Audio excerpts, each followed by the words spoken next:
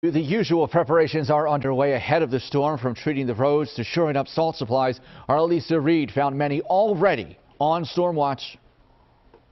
This PennDOT yard off Oregon Avenue is filled with salt and trucks, all ready for that storm headed our way. The current cold snap is only the beginning. I feel that we're mentally prepared for Monday. In less than 24 hours, crews are expected to be on the streets, salting and keeping roadways safe.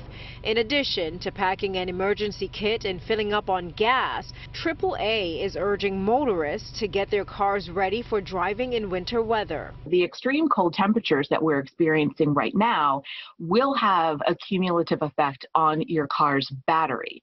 So if you haven't had the opportunity to have your battery checked yet, you might want to do that. Families are also prepping for inches of snow.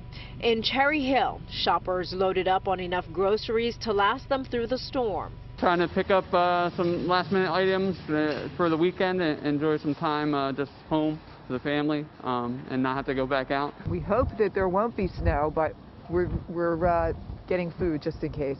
With the freezing cold temperatures, even a trip to the supermarket means bundling up.